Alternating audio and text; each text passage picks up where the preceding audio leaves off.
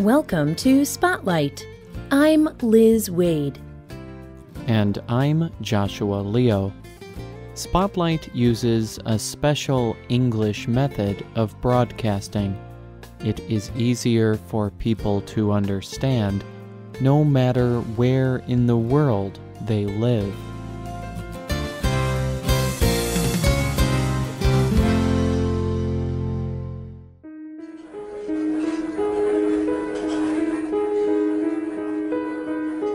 A small group of people sit together. They are sharing a meal in a restaurant, a public eating place. The men have not seen each other in several years. When their food arrives, it includes a small serving of rice. Without warning, one of the men shouts in anger. Why would a small serving of rice make someone so angry? One of the men at the table was Louis Zamperini. Louis has been many different things in his life: a star runner, a soldier, a prisoner.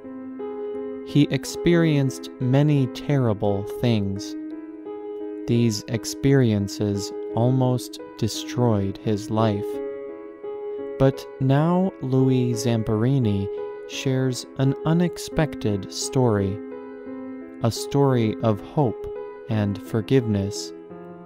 Today's spotlight is on the life of Louis Zamperini.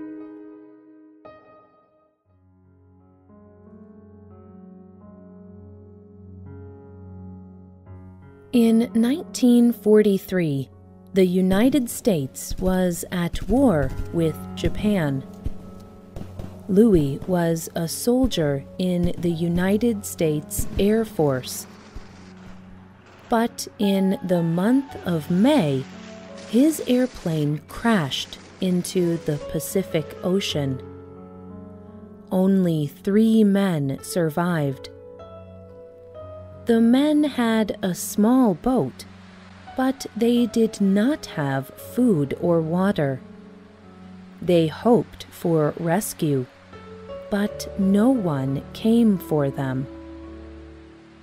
The men floated for 47 days on the ocean. They drank rainwater, and they caught a few fish and birds to eat. They faced many dangers. They fought sharks. Enemy airplanes shot at them. The United States military told their families they were dead. Finally, one man did die. They floated more than 3,000 kilometers. Finally, Louis and the other man were found. But the men who found them were Japanese soldiers. Louis and the other man were now prisoners.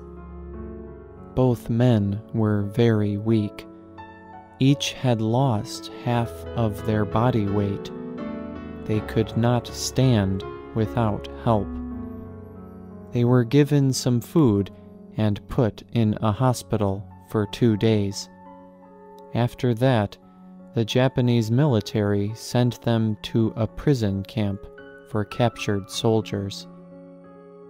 For the next 2 years, Louis stayed in the prison camp. The conditions were terrible.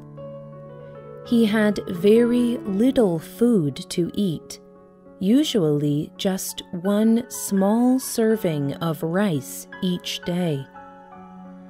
It was the memory of these meals that made the men angry many years later.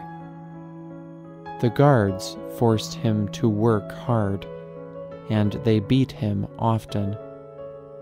One guard took a special interest in Louis. The prisoners called this man the Bird. The bird hurt many people, and he hurt Louis most of all. Every day for 1 year, the bird tortured Louis. He beat Louis with a long belt from around his waist. He hit Louis with his hands and with hard wooden sticks. Why did the bird choose Louis for these beatings?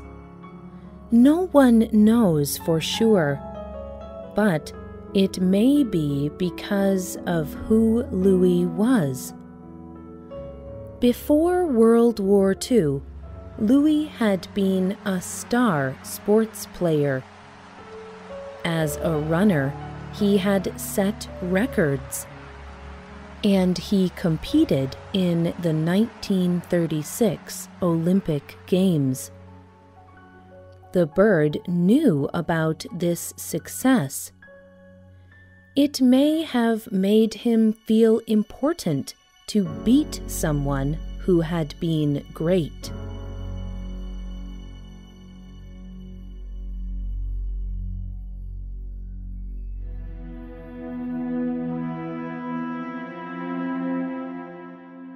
The war finally ended in 1945. Like thousands of other soldiers, Louis returned to his family in the United States. But things did not go well for Louis at home. He continued to suffer. He had left the prison camp, but he could not forget his experiences. These bad times were always with him. He could not sleep at night. In his dreams, the bird would visit him and beat him again. 3 years after the war had ended, Louis was not at peace. He felt lost. He was often angry. He dealt with this by drinking alcohol, but it did not help. He got into fights. He only wanted one thing. He wanted to return to Japan. He wanted to find the bird and murder him. During this time, Louis met a woman named Cynthia. They got married. But Louis's problems continued. Some nights when he was fighting the bird in his dreams, he would attack his wife instead. Finally, Cynthia decided to divorce Louis.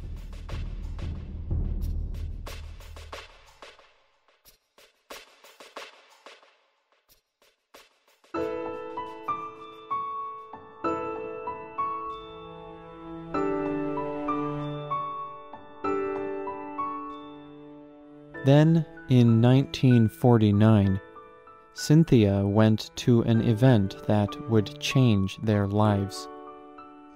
She went to hear a Christian minister named Billy Graham. He was speaking in large meetings to many people. Graham's message was simple. He talked about Jesus Christ. He said that Jesus Christ offered peace and forgiveness to all people. He said that following Jesus changed people's lives. As a result of his message, Cynthia decided not to divorce Louis. She had changed. She believed that Louis could change too. The next day, she asked Louis to go hear Billy Graham's message. Louis agreed, but the message made Louis uncomfortable. He left in the middle of the meeting. His bad dreams, drinking, and fighting continued. But Cynthia did not stop.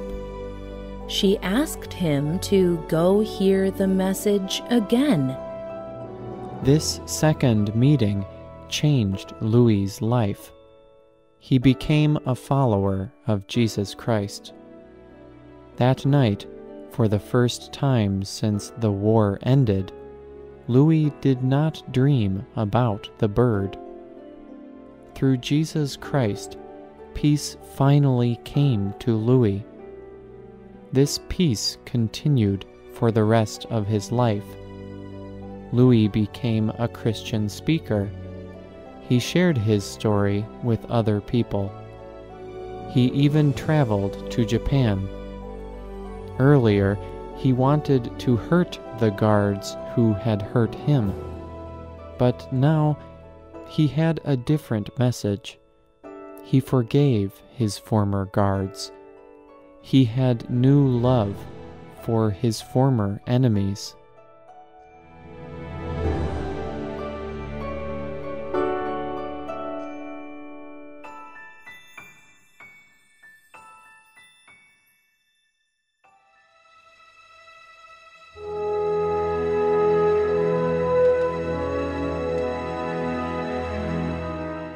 In 1998, the Olympic Games were in Japan.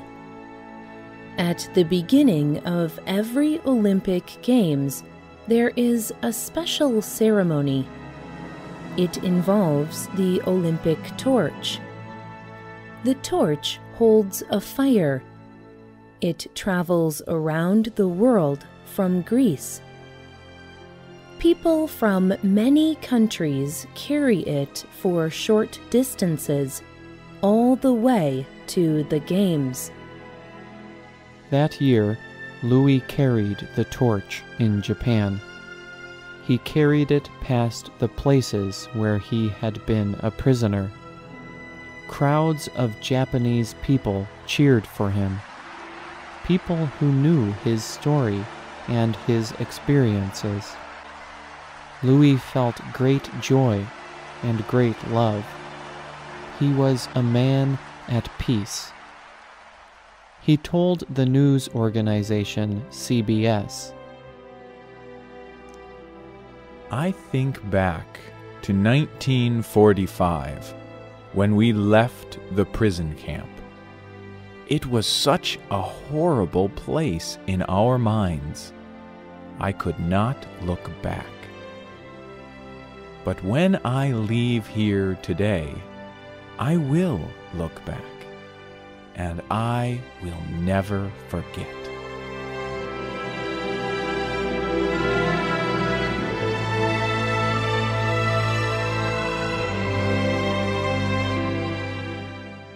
The writer of this program was Jeff Monroe.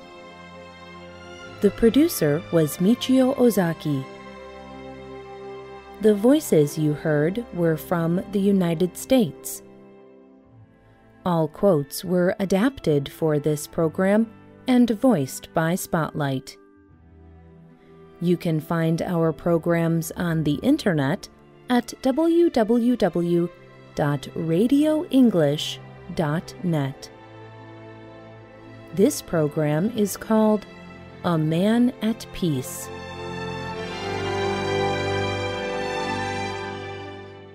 We hope you can join us again for the next Spotlight program. Goodbye.